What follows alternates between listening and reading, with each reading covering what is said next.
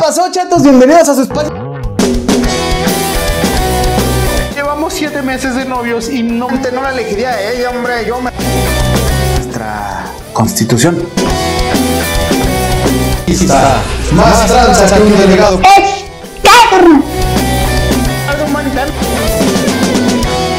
Me compra. ¿Sabes qué, carnal? Traigo ropa nueva. Malvisto, estigmatizado, fuchicaca. Mis chatos, como ustedes y yo sabemos, en la actualidad estamos viviendo tiempos muy difíciles. Y no solamente porque estamos en medio de una pandemia o del tema este del coronavirus, porque estemos siendo gobernados por gente que no tiene ni la capacidad ni la inteligencia, sino porque es una época en la que la gente piensa que el jabón sote es para bañar a los perros. Jabón de perro nos mandaron, ¿ves? Este jabón es para bañar perros, no para la gente.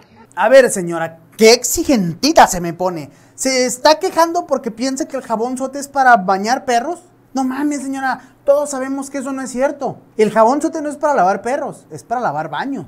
Pero además de eso, del tema del jabón sote, estamos en medio de una contingencia mundial. Así es, mis chatos, hablo de la pandemia del COVID-19, o sea, el coronavirus. Sin embargo, el coronavirus no es la única pandemia que estamos sufriendo en el 2020, ya que hay una que nos afecta todavía más: los chavorrucos usando TikTok. Pero ese no es el tema, mis queridos chatos, aunque no mamen, si tienen más de 30 ya no están nada para estar usando TikTok, no mamen, neta. Así es, como les dije, mis chatos, si tienen más de 30, en lugar de verse así en onda, todos chévere, van a dar más pena ajena que los videos todos mecos de Bárbara Regil. Porque nadie te va a quitar la sonrisa de tu cara nunca, nadie nunca. A ver, la única que puede utilizar TikTok teniendo más de 30 años es Erika Buenfil. Ella es toda una reina del TikTok. Di net, ok, ahora Flix, ahora Netflix, ¡no! ¿Por qué no me quieres llevar? Porque va a haber puros hombres. ¿Van a llevar a putas? ¡No! Ellas van solas. No, digo, no. Cómo la gente se fija en las calorías. ¡Que te calles! ¡Estoy grabando! Mamá. Chingado, no hay Yakult. Pero como les dije, este video no es para hablar de eso, del TikTok, ni de todas esas pendejadas. Estamos aquí para hablar de las enfermedades. Así es, mis queridos chatos, las enfermedades. Porque estas y las pandemias forman parte de nuestra humanidad, de nuestra historia de la humanidad de manera intrínseca. Como les dije, en la actualidad estamos sufriendo el coronavirus. O sea, así se llama la pandemia que nos tocó vivir a nuestra generación.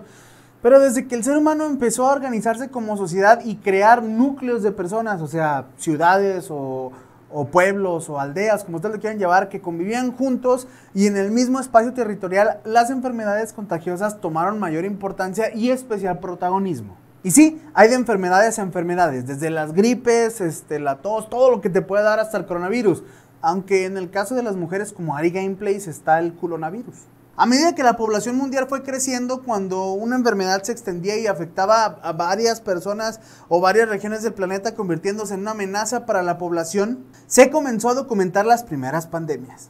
Estas pandemias en ocasiones transformaron las sociedades en las que aparecieron, o sea, dependiendo de dónde aparecían, y muy posiblemente han cambiado o influido decisivamente en el curso de la historia de nuestra humanidad.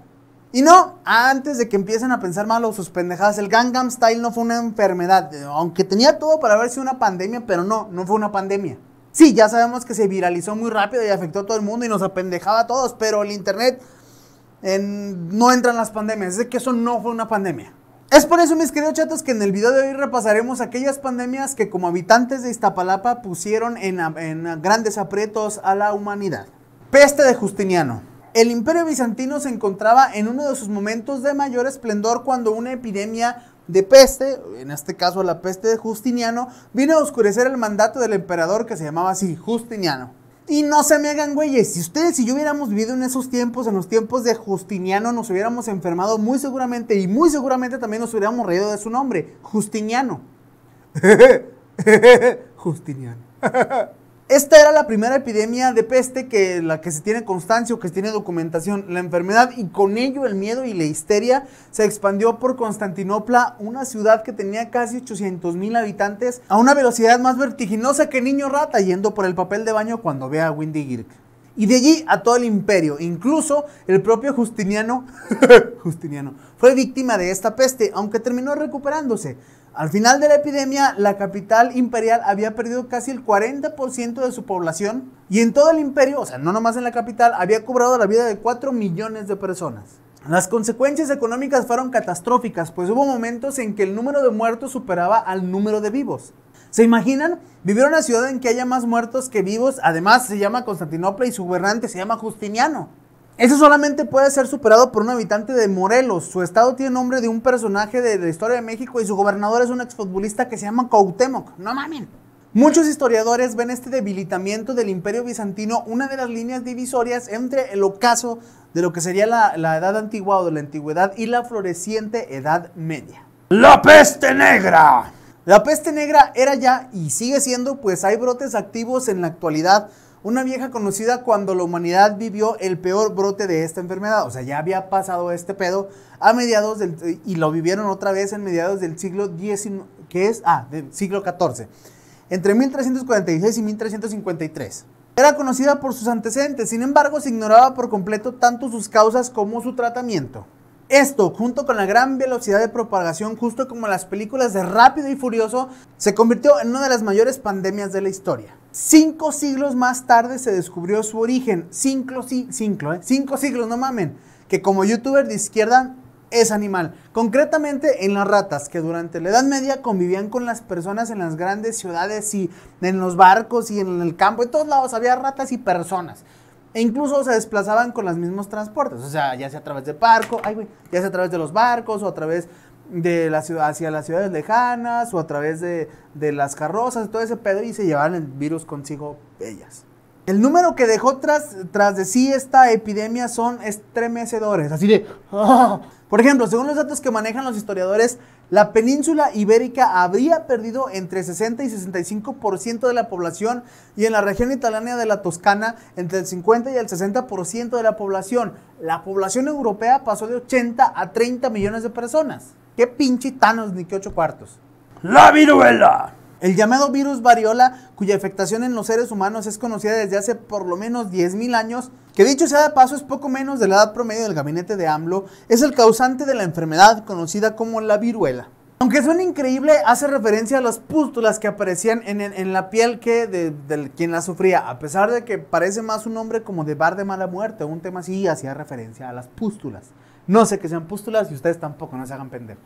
La viruela era una enfermedad que, como todo lo que te puede pegar luna bella, es grave y extremadamente contagiosa y diezmó la población mundial desde su aparición y hasta que desde su aparición, llegando a tener tasas de mortalidad de hasta el 30% de los enfermos. Se expandió como mi panza masivamente en el Nuevo Mundo cuando los conquistadores empezaron a cruzar el océano, afectando de manera terrible una población con defensas bastante bajas porque no conocían nada de medicina frente a las nuevas enfermedades. Y en Europa tuvo un periodo de expansión dramático durante el siglo XVIII, infectando y desfigurando a millones de personas, porque si no las mataba las dejaba todas feas, todas como pinche Mau RG1. Afortunadamente es una de las 2 únicas enfermedades que el ser humano ha conseguido erradicar completamente mediante la vacunación. Precisamente fue luchando contra esta enfermedad cuando se descubrió la primera vacuna, o sea, la vacuna, no me refiero a la vacuna sino una vacuna como tal, la primera vacuna. ¡Hombre, tío, la gripe española! En marzo de 1918, durante los últimos meses de la Primera Guerra Mundial, 1914 a 1919, se registró el primer caso de la gripe española, paradójicamente en un hospital de Estados Unidos. ¡Ay! ¡Hombre, tío! Que yo soy esto en Estados Unidos, pero yo soy la gripe muy flamenca y he venido a infectarte a ti y a todos tus conocidos, tío, hombre. Yo soy la gripe, olé, hola, española. Fue bautizada así porque España se mantuvo neutral en la guerra mundial o en la Gran Guerra y la información sobre la pandemia circulaba con libertad, a diferencia de los demás países implicados en la contienda que trataban de ocultar los datos pues, para mermar los muertos del otro bando. Esta virulenta cepa del virus de la gripe se extendió por todo el mundo casi al tiempo que las tropas se repartían en las fronteras europeas, o sea, se venían para acá otra vez de la guerra, pues. Los sistemas de salud de la misma forma que mis camisas se vieron desbordados y las funerarias no se dieron abasto. Según estudios recientes, se estima que la tasa global de mortalidad fue de entre 10 y el 20% de los infectados, llegando a morir en todo el mundo entre 20 y 50 millones de personas. Hay quienes incluso se atreven a decir o estiman que fueron más de 100 millones, pero pues no se sabe bien. ¡Hola, gripe asiática!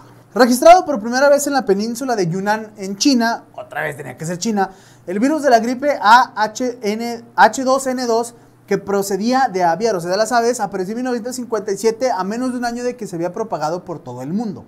Hola, yo soy la gripe H2N2 y vengo a infectarte a ti y a todos tus conocidos para que todos se vayan a comer caca. Para entonces, el papel de la Organización Mundial de la Salud, el brazo médico de la ONU, había creado en 1948, o sea, se había creado en 1948, diseñaba cada año una vacuna destinada a combatir los efectos de las mutaciones de la gripe. A pesar de que los avances médicos con respecto a la pandemia de la gripe española contribuyeron a contener mucho más de lo que se esperaba el virus, esta pandemia registró 1 millón de muertos en todo el planeta. Si no hubiera sido por la otra pandemia, esta hubiera sido mucho más fuerte. Yo también soy asiática, la gripe de Hong Kong. Tan solo 10 años después de haber superado la última gran pandemia de gripe, apareció de nuevo en Asia la llamada gripe de Hong Kong. Hola, yo. No, pues yo también vengo a chingarte, pues, hombre. Yo también soy una gripe asiática. Una variación del virus de la gripe, la AH3N2, fue registrada en esta ciudad en 1968, y se expandió por todo el mundo con un patrón muy parecido al de la gripe asiática. Pues todo el mundo decía, ¡ay, los asiáticos! Y sí, se iban para acá y para allá y para todos lados. Se estima que también 1 millón de personas fueron víctimas de esta gripe y, pues, si no hubiera sido por la primera gripe, nada de esto hubiera podido contenerse. Virus de inmunodeficiencia adquirida, el VIH. Una de las pandemias más graves y más recientes conocidas por la sociedad actual, pero sobre todo por los homofóbicos, es el virus de la inmunodeficiencia adquirida, el VIH, más conocida como el SIDA. Los primeros casos documentados tuvieron lugar en 1981 y desde entonces, justo como mi panza cuando me acuesto, se extendió por todo el mundo, centrando gran parte de los esfuerzos de las organizaciones mundiales de la salud y sobre todo parece que en África. Se cree que su origen y sus efectos son algo que podría describirse como el agotamiento del sistema inmunológico. De modo que el propio virus no es letal, pero sí sus consecuencias, pues básicamente te cansa tu sistema inmunológico y te deja desprotegido frente a cualquier enfermedad. Pinche enfermedad más sencilla, un pedo, güey, te puede matar si te da esta madre. Un pedo te a la chingada. O sea, para que me entiendas, el SIDA es como una caminada a 2 cuadras para cualquier gordo. No es mala como tal, pero como cansa. Su contagio se produce por contacto con fluidos corporales. Y no, a pesar de lo que puede decirte mucha gente, no se transmite a través de un beso, a menos de que traigas llagas en tu boca y el otro te pase sangre o algo así, o que seas el chapucero y le pidas al presidente que te aviente todos tus fluidos corporales adentro de ti. ¡Ay, sí! Pero aún así puede ser poco probable. Y créanme, mocosos calientes, las campañas de condón son más por este tipo de enfermedades que por los embarazos. Si bien un embarazo en la adolescencia puede cambiar tu vida, es 1000 veces preferible quedar embarazada a estar llena de sida y por andar de caliente y morirte 2 años después. Piensen, pero todos piensen bien las cosas. Si van a andar de mocosos calientes, protéjanse, cabrones. A pesar de que estas vías de transmisión lo hacen menos contagioso, a priori que otros virus como la gripe, el desconocimiento inicial permitió que se expandiera con mucha viralidad o rapidez en todo el mundo, porque todo el mundo tiene que andar metiéndole y sacándolo en todos lados. Se calcula que el VIH ha podido causar alrededor de 25 millones de muertes en todo el mundo.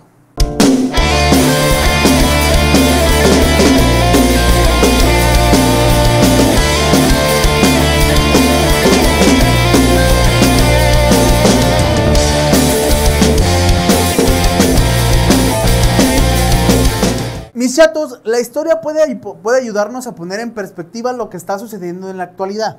De más está decir que la situación ya es bastante grave, pero a pesar de la gravedad de la situación en este brote originado en China del coronavirus, aún está lejos de ser uno de los más letales de la historia. Y por favor, vamos a mantenerlo así. Tampoco se puede cantar victoria o restarle importancia, porque pues aún falta mucho para que todo esto pase, pero ya llegó al 1 millón de suscriptores, digo al 1 millón de casos contagiados nada más. Ya que le den su placa de YouTube. Y para que las cosas se mantengan de esta manera, de verdad, les pedimos que hagan caso a todas las recomendaciones. Es muy probable que todos nos vayamos, o que la mayoría nos enfermemos, o no sé. El chiste es que no nos dé ni al mismo tiempo ni lo propaguemos tanto y no crezca tanto. Recordemos que las pandemias, a pesar de que esta nos digan que afecta más a los viejitos o a los ancianitos, a las personas de mayor edad, las pandemias agarran parejo y matan a quien sean. Está más que comprobado que el COVID-19 les da a todos, así es de que no importa que seas grande, chico, gordo, feo, flaco, hipertenso, sano, diabético, pendejo, listo, inteligente, chairo, derechairo, fresa, deportista, no deportista, gamer, fuckboy, sugar daddy o lo que tú quieras, no importa, te puede dar. Así es de que por favor, cuídate un chingo y hazle caso a las recomendaciones, lávate las manos, desinfecta todo. Pónganse bien abusados, chatos, porque el que no se pone abusado se lo va a llevar la chingada. La neta, lo que menos queremos es que en nuestra historia haya una pandemia de esa magnitud. Muchas gracias por ver este video. Si te gustó no olvides darle pulgar arriba, compartirlo en tus redes sociales y sobre todo seguirme en las mías. Pero más importante que todo eso, suscribirte a este canal y activar la campanita de notificaciones y ver el video, por favor. Ya con eso me vas a ayudar mucho. Yo me despido, mi querido chato. Nos vemos a la próxima. Bye.